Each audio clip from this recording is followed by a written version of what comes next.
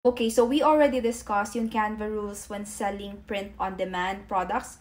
Now, discuss naman natin yung mga Canva rules when selling digital products. So, baka madami pa akong hindi ma-discuss, but these are just the common questions that I get when selling digital products using Canva. First things first, pwede po bang gamitin yung mga free graphics ni Canva when selling digital products? The answer is yes. You can use it on printables. You can use it on your templates, on your ebook, so no issue at all.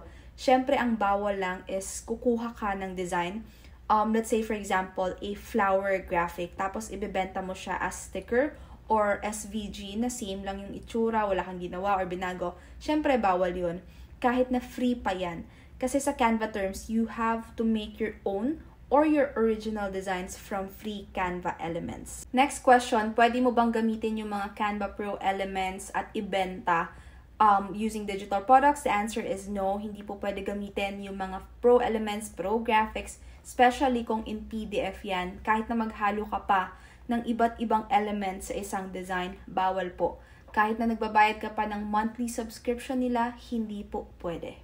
Next question, Canva for education. Ang daming nag-a-ask nito and my answer is hindi po pwede gamitin ito to sell digital products. The reason why Canva offers this education for free sa mga teachers and students is because it is for non-commercial purposes. From the name itself na for education, meaning pang mga school projects, presentations, and other school stuff and not for commercial purposes, mapa-templates man yan or printables. Another question, can you use Canva Pro elements when selling Canva templates? The answer to this is yes po. You can use Canva Pro elements basta ibibenta mo siya as Canva links or Canva template. Now, do I recommend using Pro elements sa Canva templates? Hindi po.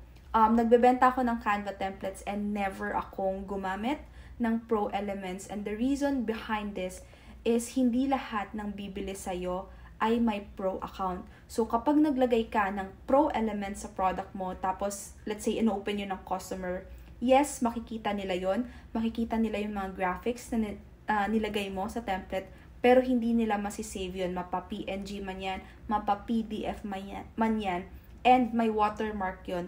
So, and when that happens, kapag nakita nila yon, possible na magka-bad review ka kasi you did not consider your customers na walang free Canva account. So, nonsense na binili nila yung design mo tapos hindi rin naman pala nila magagamit unless mag-subscribe sila sa Canva Pro. Another question, pwede mo bang ibenta yung mga templates na kita mo from Canva library? The answer is no. You have to make your own from scratch. You can maybe use it as a basis. For example, gusto mo yung color combinations niya or yung fonts na gamit niya, that is okay. Pero yung mga nakita mo doon, of course, hindi. That is someone else's work and yung mga nandun is for personal use only.